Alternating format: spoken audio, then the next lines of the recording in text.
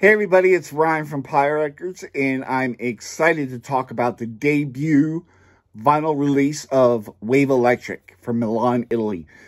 Through Music Recordings, Art. I bought this from you at SG101 convention in LA, and it's amazing. It's amazing. As you can see, the guitar is, and cover is badass artwork. And the music is badass. Traditional surf, but on steroids. Very melodic. Very melodic. Their lead guitar is very melodic. And in some parts, it sounds almost classical. The leads he's playing. And then in other parts, there was a place where it was reminiscent of Wipeout by the Safaris.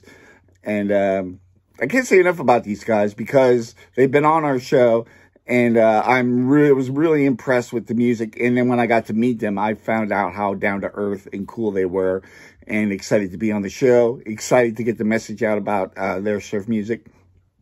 And it is surf music.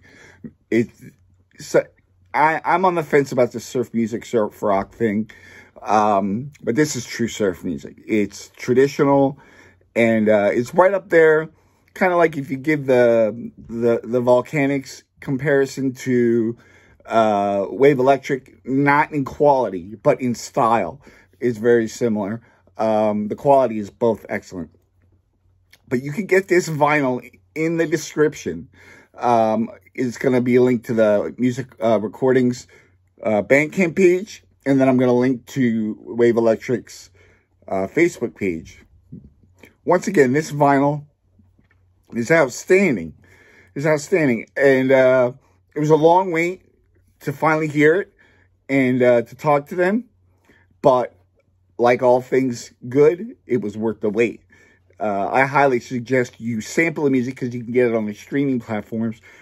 Give it a sample. But I suggest buying directly from them, as always. And the vinyl sounds better. I listen to both, like I said before, in other reviews. And it always sounds better to me on vinyl. Plus, you get the physical copy.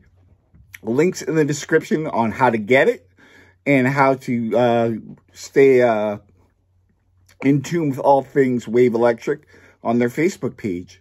Support Music Recordings. Art does such a wonderful job of not only putting records out, but just being a strong force in the community.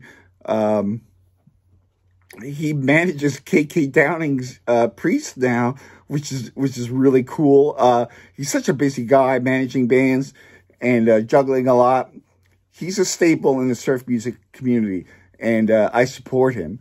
And rather than me telling you, I think you should go check it out yourself.